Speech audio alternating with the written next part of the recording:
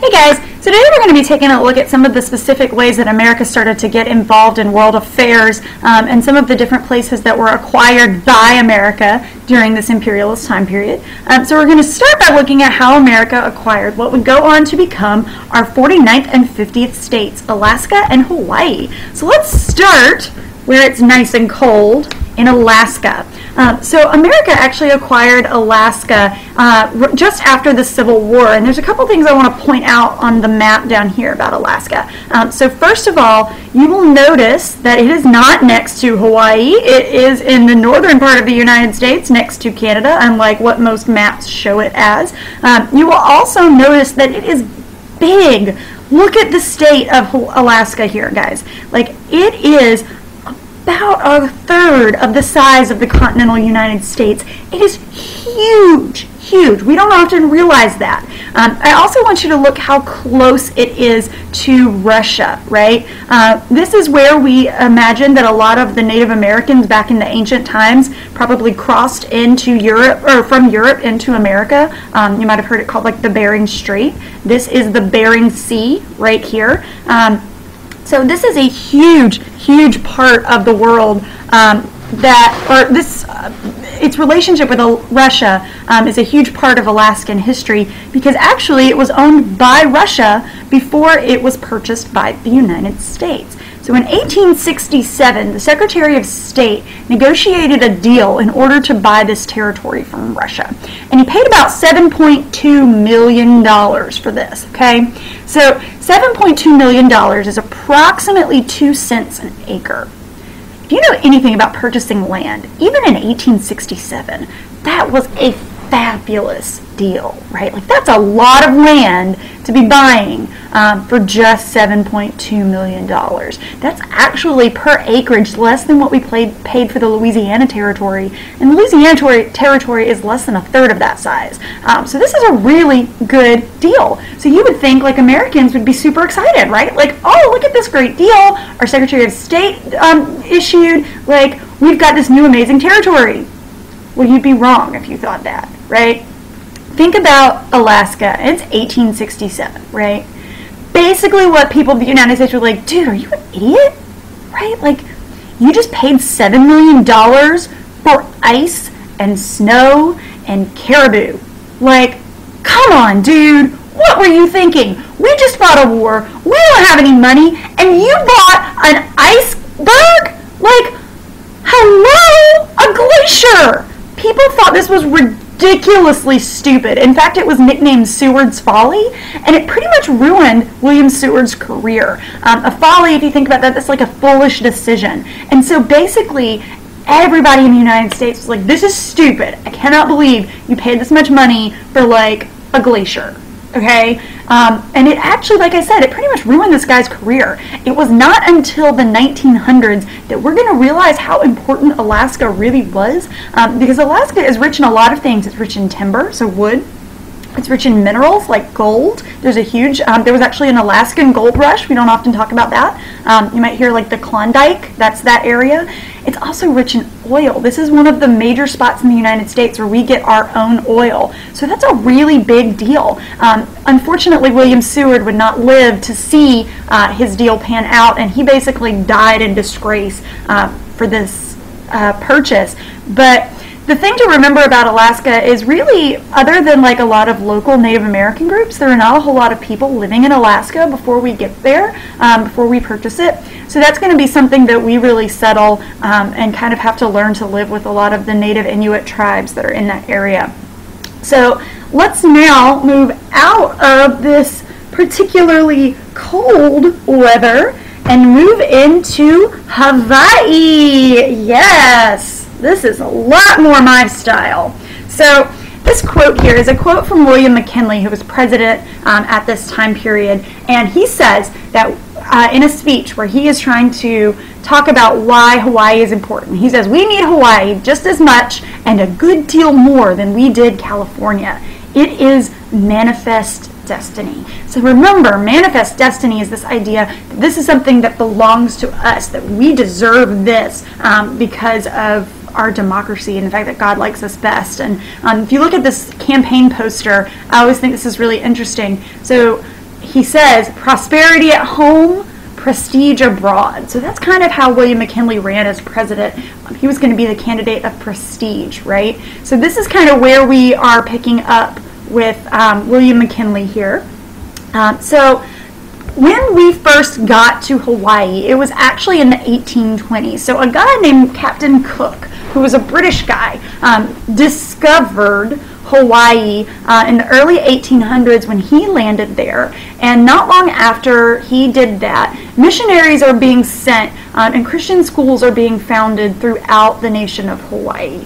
This is going to be kind of the first interaction that we have as white people with the Hawaiian people. This is our first contact, right? And it inspires a lot of interest. Like, think about it. This is a tropical island. It's a very nice place. I've been to Hawaii. It's beautiful. And the Hawaiian people are very interesting, and they want to kind of know more about it. They want to see if they can develop it a little bit more. So it inspires a lot of interest in Hawaii. And then by the 1850s, it's more than just missionaries and Christians who are moving to Hawaii. It is going to become an industry of sugar plantations. So sugar is a really important crop. It has been for a lot of American history. And so a lot of American businessmen are going to move to Hawaii in order to start some sugar plantations there. And it's going to be kind of the basis for the Hawaiian economy. And they bring in, as they are coming in, they bring in a lot of contract laborers. A lot of the Native Hawaiians are not really interested in being involved in the sugar plantation. Can't say I blame them too much. So they kind of bring in other people with them in order to kind of grow these businesses a little bit more. However, what's going to end up happening is the number of Americans in Hawaii is going to start outnumbering the Native Hawaiians in the area, right? Now remember, at this point, Hawaii is a sovereign kingdom. They have their own, royal family. They do their own thing, right? They're not controlled by anyone else. However, American businessmen are increasing the population of Hawaii by bringing in these contract laborers, so there are going to be more Americans in Hawaii than there are Native Hawaiians, and that's going to play a really big role. So in 1875, a treaty is signed that removes the tariffs on goods between Hawaii and America. So remember, a tariff is a tax on an imported good, right? So there had been taxes on Hawaiian goods, like sugar. However, remember, most of these goods are owned by most of these plantations are owned by American businessmen. So by removing that tariff, it's going to make Hawaiian sugar pretty cheap. So sugar growing in Hawaii becomes a much more profitable business. And the American plantation owners and growers there start to expand those businesses, all right? In 1887, Pearl Harbor is acquired. So think about when we were talking about Alfred T. Mahan, one of the things he said is that in order to grow your Navy, you need to have coaling stations all around the world in order to refuel your ships. So we make a deal with the Hawaiian government in order to acquire Pearl Harbor as a place where the American Navy can come in and be in the Pacific. Think about where Hawaii is. It's almost exactly the midway between North America and Asia and Indonesia, right? So it's a really good stopping point in the Pacific for us. And so the Navy becomes very, very dependent on Hawaii because it's basically the only place that they can stop. If the Navy is going to the Philippines or going to Japan or Russia or anywhere in Asia or China, they have to stop in Hawaii, right? So that becomes a really important part of the American Navy, all right? So we're already seeing American business being huge in Hawaii, and now we're seeing the American military being very dependent on Hawaii, right? So Americans are gaining a lot of interest here. In 1887, the king, who you see here on the left, is named Kaluakaya, and he is forced to change the Constitution. And basically there's pressure by the American businessmen, and what they want to do is say, we want to add wealth and property requirements to the right to vote in the Hawaiian government. So this is like voting for the legislative branch in Hawaii. So by adding property rights, okay, so saying you have to own a certain amount of property or you have to have a certain amount of wealth in order to be able to vote. Who in Hawaii has the most property? Who in Hawaii has the most wealth? Well, it's the American businessmen, right? So what this is actually going to do is strip a lot of the Native Hawaiians of that right of suffrage, that voting right. And it's going to give a lot more power to the wealthy Americans that are living in Hawaii. And again, remember, I cannot stress this enough, Hawaii is still an independent nation. They have a king, right? So what we're seeing is that Native Hawaiians are losing power in their own government, right? In 1890, the McKinley Tariff removes the duty-free status of Hawaiian sugar, so it basically puts the tariff back on, and American business growers in Hawaii are furious, right? Because what does adding a tariff do? It makes that sugar more expensive, and it means that the American businessmen are actually getting less money for their sugar now, and it's harder for them to sell their products. And this is really going to be the tipping point for a lot of the American businessmen in Hawaii. So we're going to see what happens with this here after this tariff goes on it. So in 1891, King Kaluakaya dies, and his sister, a woman named Queen Liliuokalani, who is, like I said, his sister, she gains power. And she is very much against a lot of the American business that's been going on in Hawaii. And she insists on what she calls Hawaii for the Hawaiians, right? So she tries to get the property qualification taken away. She tries to basically try to enfranchise more Hawaiians. You can see Queen Liliuokalani and on this picture on the right here. This is the Iolani Palace, which is where the royal family lives. I actually got to visit there. That's a photograph that I took in Hawaii when I was there. But think about how this is going to affect her. Okay, it's 1891. What is the status of women in America? Well, they're not equal to men, right? So now we have a woman who is the queen, but she is telling these American businessmen that what they're doing is not right. How popular do you think she's going to be with these guys? She's not going to be very popular, right? So the Americans in Hawaii are afraid that they're going to lose power because of this. So they start to say the United States should annex or take the state of, or take Hawaii as a territory of the United States. So they start to propose annexation. So think about what they're doing here. They're basically saying that, well, there are more Americans here, right? This is exactly what they did with Texas. There are more Americans here than there are Hawaiians, so why shouldn't it be part of America? This is going to require, though, the agreement of the Queen of Hawaii, right? This would be as if we today went over to Great Britain and we're like, hey, Queen Liz, would it be okay if we, annexed Great Britain, right? The Queen's not going to let us do that. And this is a nation with a queen that we're trying to take away her power to make it a territory of the United States. Queen Liliuokalani is not going to let that happen. So in January of 1893, the USS Boston, so this is a ship, drops Marines and businessmen who basically overthrow the government.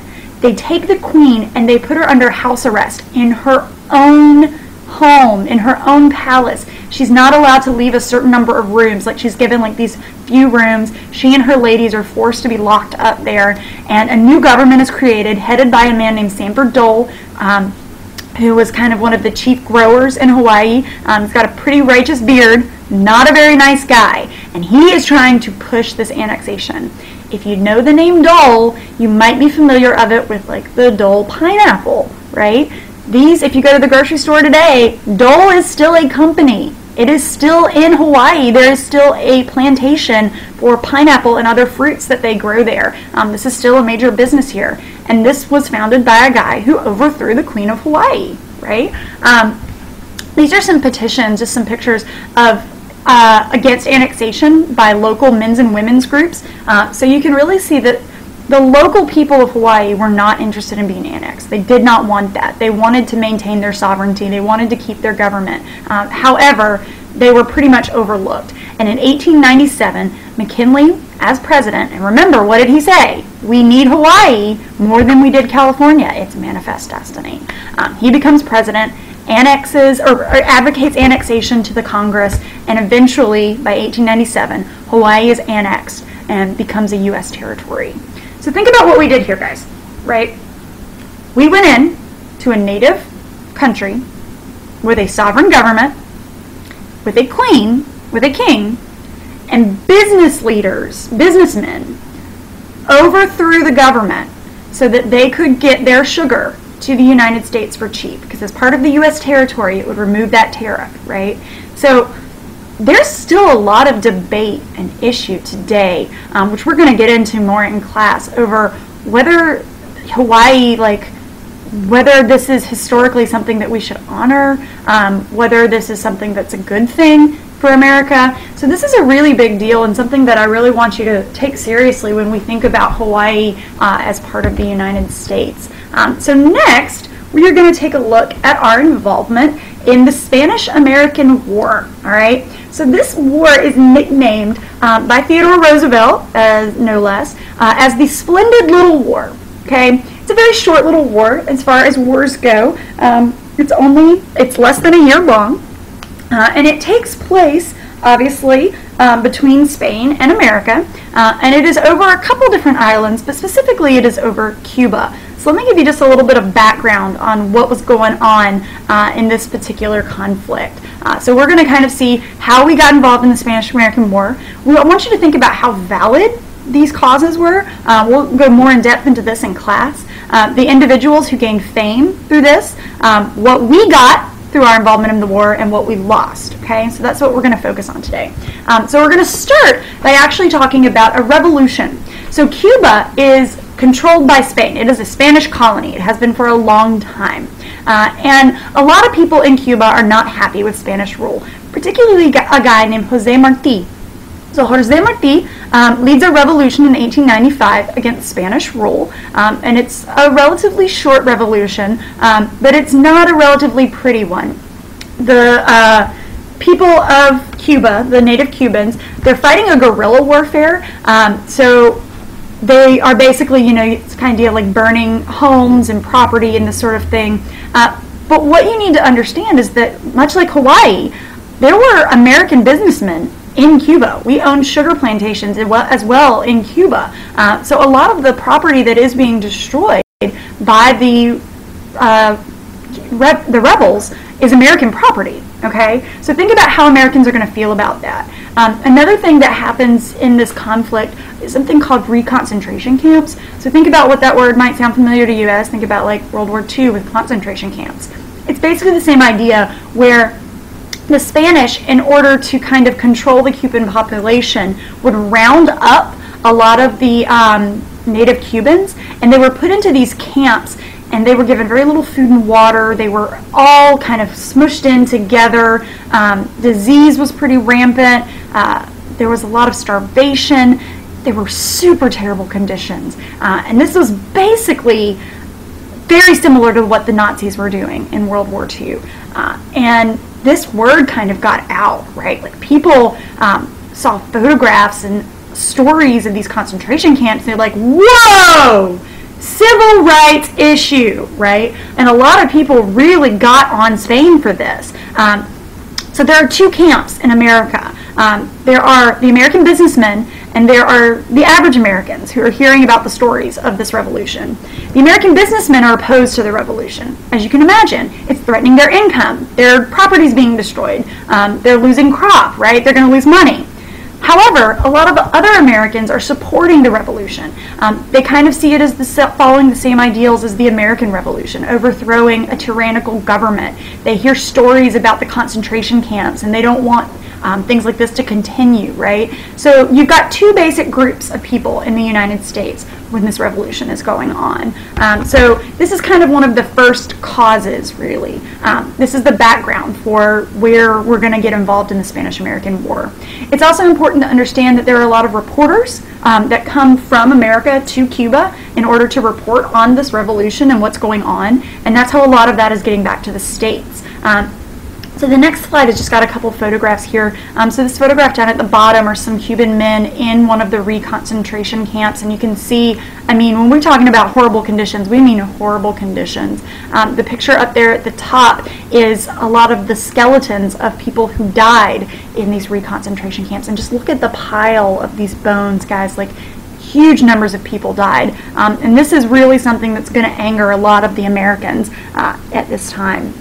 So this political cartoon I think is pretty interesting. If you look at the political cartoon, it's trying to encourage Americans to get involved in this conflict. So if you look down at the left, this represents Cuba, and you can see that Cuba has been chained up by Spain. It says the 16th century methods. You think about like the Inquisition and medieval torture, basically, is what they're accusing the Spanish of. You can see at the top it says the Spain's motto, words like barbarity, cruelty, murder, and who's reaching out trying to save Cuba? liberty, right? So the idea is that the Cuban Revolution is about liberty. But look who else is so close, right? Cuba and America are this close. They're only 90 miles from each other. But what's Uncle Sam doing? He's blinded, right? And what's he blinded by? American business interest. So this political cartoon is really showing you that businessmen are holding America back, while liberty is what's trying to liberate Cuba, right? And so, again, trying to get Americans involved in this conflict here.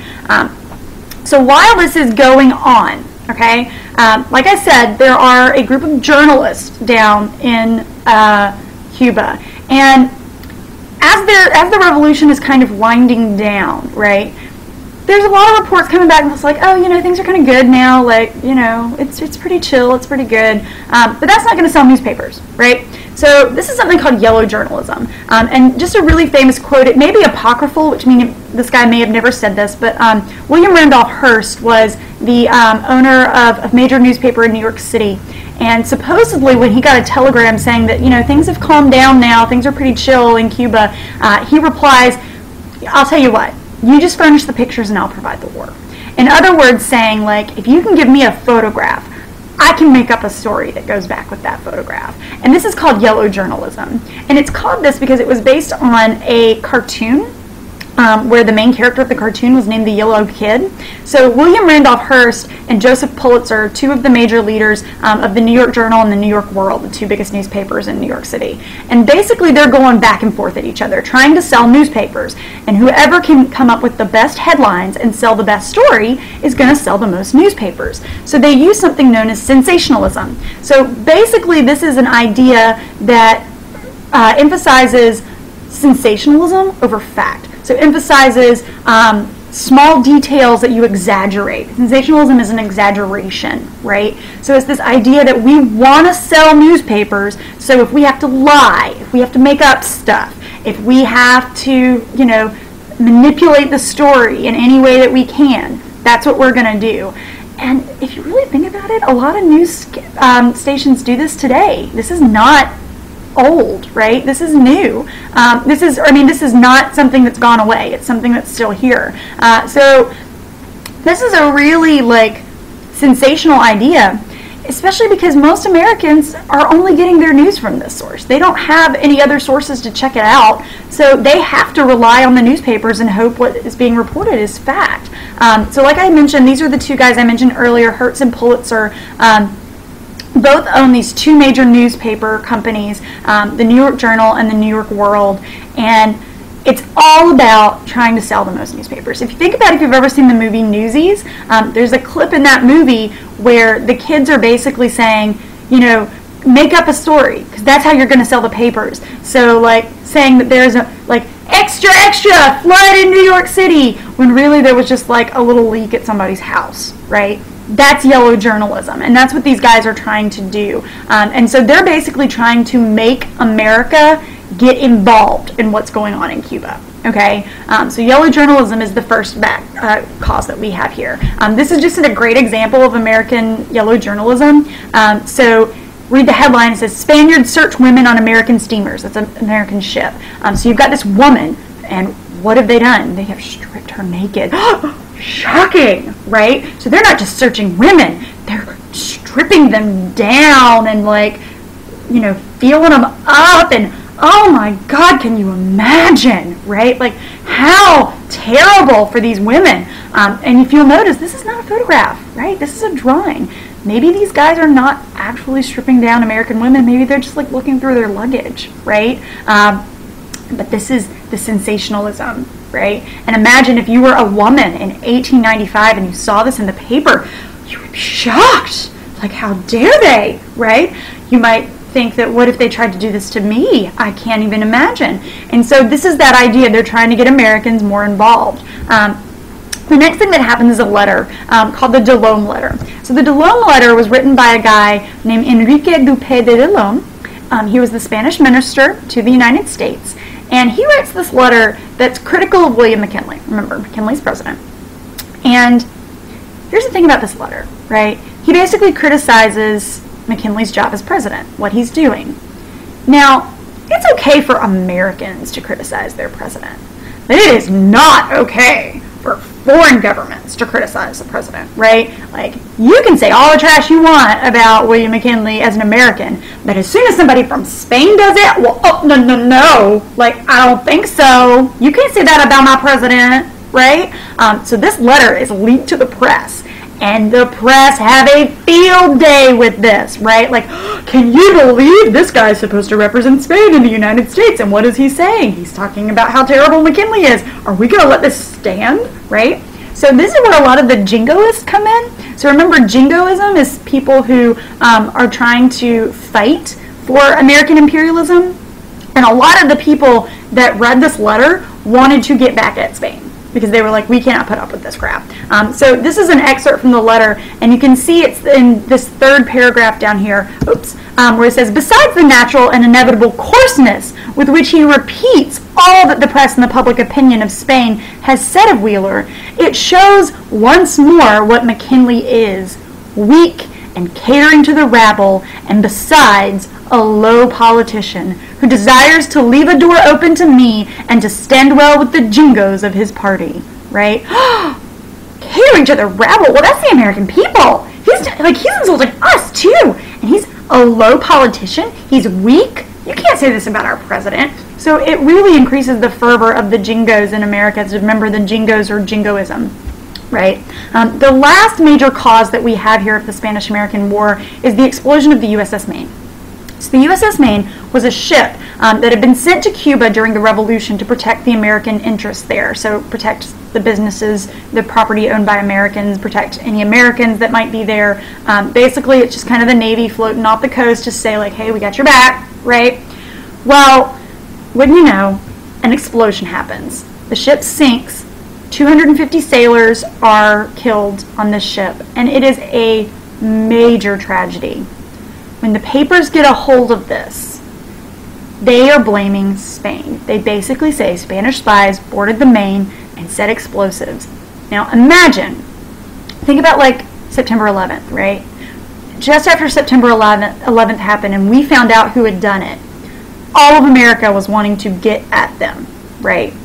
This is the same kind of thing, because the Americans were told, the American population was told that Spain had blown up not just American citizens, American Navy men, right? People in the military. This was a huge catastrophe, and Americans were furious, right? They wanted to get at Spain, and this is going to be the deciding factor that allows Americans to declare war on Spain. What's interesting to find is that research over the years have been done to prove that it was not Spain that it blew up the Maine. It was probably like some misfiring on the ship in the engine room or something. Terrible tragedy, a terrible accident, but definitely not Spain. So these are the three major causes of this war. Yellow journalism, so the press basically telling Americans what they want to hear. A letter written by a guy who said, our president is weak. And the explosion of a ship blamed on a country who didn't actually have any involvement in it. Not terribly great reasons to get involved in a war, right? However, that's exactly what happens. So we actually fight this war on two different fronts. The first front that we fight it on is the Philippines. So the Philippines are a series of islands that are owned by Spain, okay? They're like in Indonesia, so just south of Japan. And there was actually a revolt in the Philippines as well. They had revolted against Spain, and a guy named Emilio Aguinaldo was the leader of that revolt. And the United States kind of wanted to edge its way into the Philippines at that point. We kind of saw that the Philippines would be another great stopping point for us. So the Pacific Fleet heads to the Philippines in case a war happens, right? So in case we declare war on Spain, which all this stuff had kind of been building up to, we want to have some people there just in case. So we can fight the Spanish on that front as well.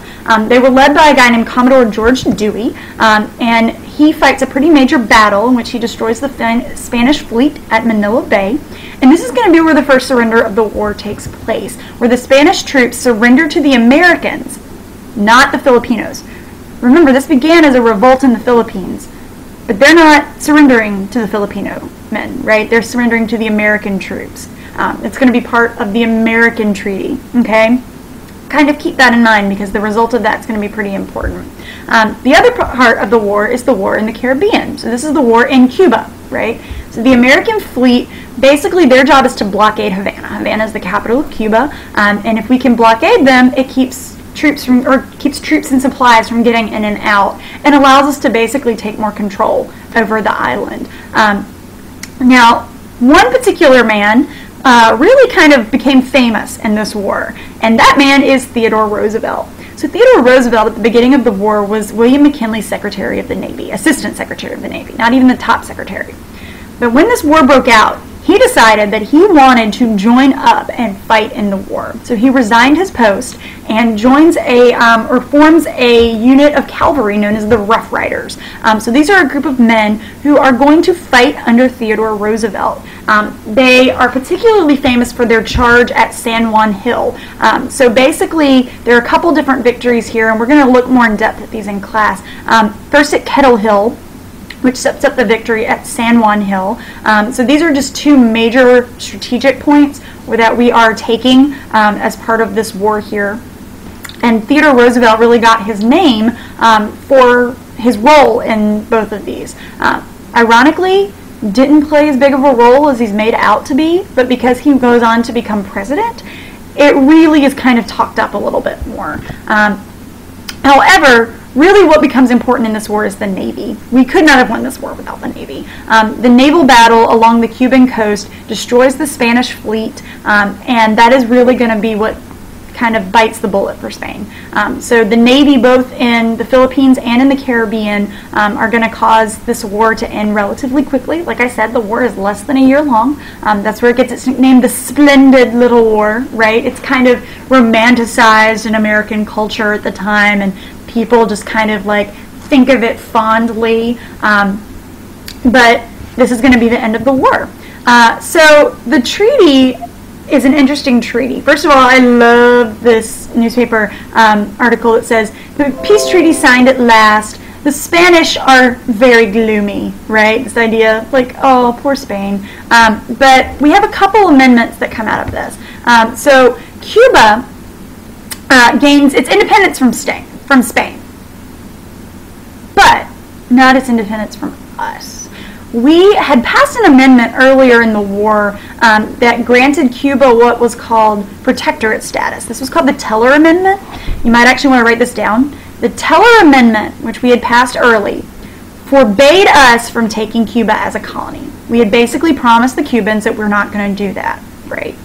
So at the end of the war, we can't take Cuba as a colony, but we can protect them. So the protectorate status basically implies that we're going to keep you safe. We're going to overlook your government. You get your own government, but we're going to make sure you do everything right. And, you know, we can still kind of have our own interests there, so we can still have our businessmen there and that sort of thing. But we're going to protect you. Really, when you think about it, it's a colony, right? It's basically a colony. Next, we have Puerto Rico and Guam. Also two Caribbean islands that were controlled by Spain. Both of these are given to us as colonies, as U.S. territories. And we don't use the term colony in America. That's kind of a dirty word in America. So we don't call them colonies, we call them territories. But we both take those territories as away from Spain and now make them part of the U.S. And finally, we have the Philippines. So we actually buy the Philippines from Spain. We offer Spain $20 million in order to take control of the Philippines, and that's going to become, like I said, a good naval station, kind of similar to Pearl Harbor was in Hawaii. So this is the war. This wraps it up. So when you think about kind of what you saw in this war, it's a really short, really quick little conflict. But it really is America starting to get involved in the major world stage. That's really what the significance of this is. So anyway, we'll talk more specifically about some of these things in class and what really was this a valid conflict and that sort of thing. But until then, I will see you next time. Goodbye.